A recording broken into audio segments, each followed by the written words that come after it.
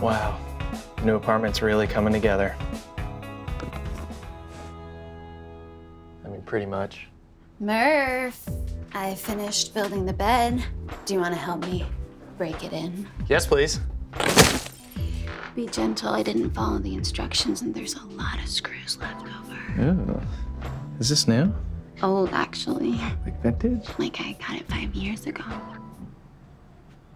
We weren't together 5 years ago. My boyfriend at the time got it for me. You're seducing me in another man's lingerie? First off, it's my lingerie. And second off, what do you want me to do? Burn my underwear every time I break up with a guy? Yeah.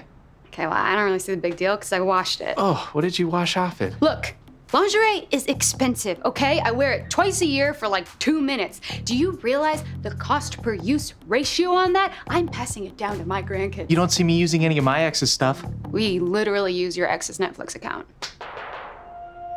Okay, well, the moment your lingerie can play all 3 seasons of Hemlock Grove, we'll talk. I don't understand what the problem is. I have a whole box of stuff from exes. I thought that was an Xbox. Oh, sorry. There is a PlayStation in there. It was my ex Danny's. Well, I refuse to hook it up.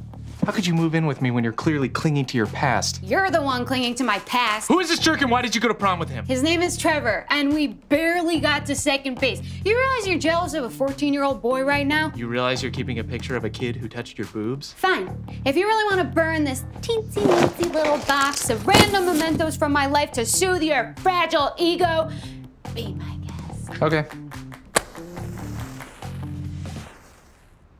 Huh.